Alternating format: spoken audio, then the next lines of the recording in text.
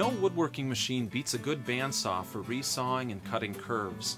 If you're planning to buy a bandsaw soon, be sure to read our review of the latest 14-inch steel-framed bandsaws in the new June 2014 print issue of Woodworker's Journal.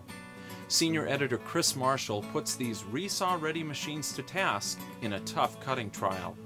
And they're made for any shop because they all run on 110 volts. See who takes our best bet honors before you buy. A bandsaw will definitely come in handy if you build our new small shop journal project this time. It's a floor-standing mirror made of highly figured tiger maple. The project offers many curves and lots of opportunity for template routing. Then check out our 3-part finishing process for this mirror. It's a new More on the Web video for June. Or maybe you're a fan of reproduction projects. If so, you'll appreciate A.J. Hamler's 19th century shaving box. Made of walnut, it features a divided lower compartment to store all of your grooming supplies, plus a tip-up lid with mirror.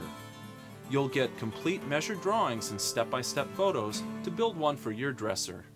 We've also got a practical project that repurposes an old but sturdy coffee table into a handy mudroom bench. It's our latest offering in making something new from something old. Guest author and DIY personality Joanne Liebler will walk you through her building and finishing process here. She also discusses her bench project in another More on the Web video. Also on the practical side, our wood-turning expert Ernie Conover has helpful advice to share if you have difficulty standing in front of your lathe. He offers an adjustable turning bench project that can help you take the load off and make your turning sessions easier on your legs. We provide measured drawings and a material list so you can build one in about a day. Ernie also demonstrates the bench in a new video for this issue. Aside from our bandsaw review, we've got more tool news to share and what's in store. And our contributing editor Shandor Natsalansi has a real novelty from ShopBot this time. It's a truly portable CNC machine that fits over a workpiece or onto other surfaces for use. Weighing just 37 pounds, it's called the HandyBot Smart Power Tool.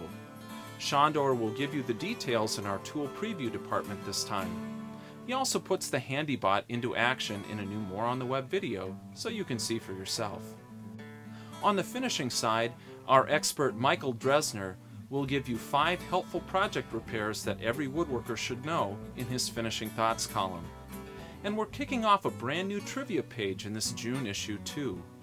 Learn some little-known facts about your favorite pastime, then send us some of your own woodworking trivia for a chance at winning a nice prize. And of course, we've got a full plate of new content coming your way in our letters, tricks, Q&A, and shop talk departments. So get ready for the new June print issue. If you subscribe, your copy of the magazine will be arriving shortly. Otherwise, visit woodworkersjournal.com to start a subscription or to buy a copy of the June issue alone. And remember, for all your woodworking tool and supply needs, be sure to visit rockler.com.